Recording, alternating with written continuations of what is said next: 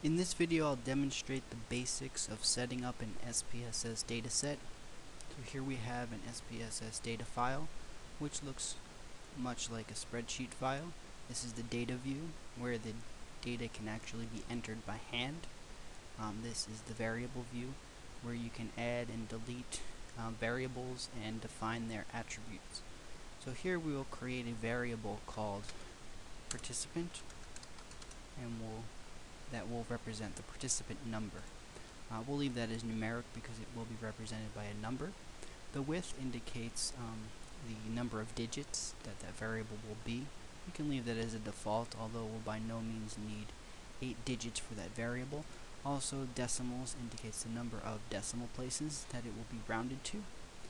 Label, this is where you can provide a more precise specification of what the variable is.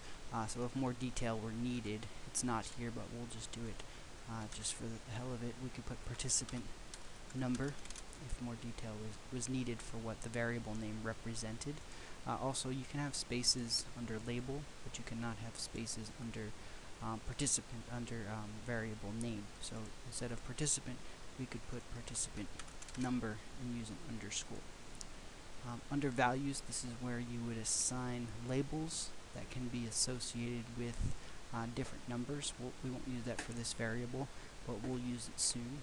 Missing, this is where you could assign what a missing variable, what a missing case will be defined as. So we would put something like, if we wanted 999 to be missing for some reason, we could put it like that. And then columns, that's how many columns would be visible in the data view. Usually just leave that at the default. The alignment, and also the type of variable. So if it's a nominal variable, we might want to label it as such. If it's ordinal or ordered categories, we could label it as such. And if it's scale, we could label it as such. This is technically a nominal variable, but we'll just leave it alone because it doesn't really matter. And the role that's the method of how the data are input, or what the variable is supposed to do. Okay. Under the next variable, we'll put age, and for that we can leave everything at the default. It will be numeric. We could put under label age of participant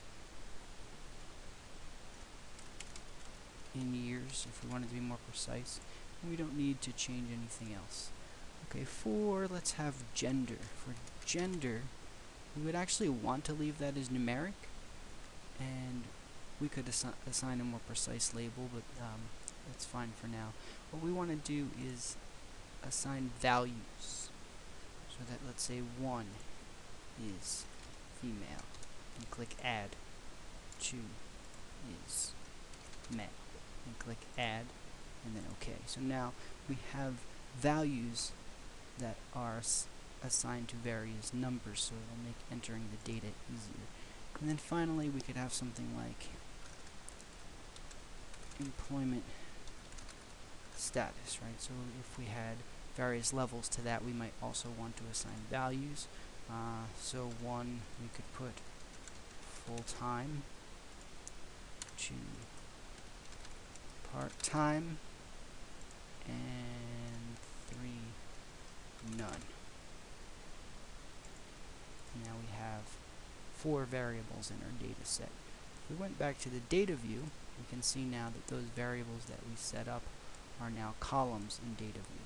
So if participant 1 was, let's say, 30 years old and was female and had no employment status, then we could enter the data like so. Now if you do something like this and numbers are showing up where you've assigned values, you just need to press this button right here that says value labels. So that will toggle the number and its associated value. So we could continue entering data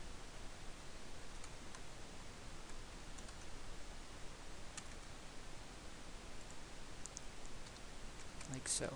And that's the basics of how to set up an SPSS dataset. Of course, if you're entering data by hand, you're going to want to save the data early and often and in a place that you could access later. Thank you.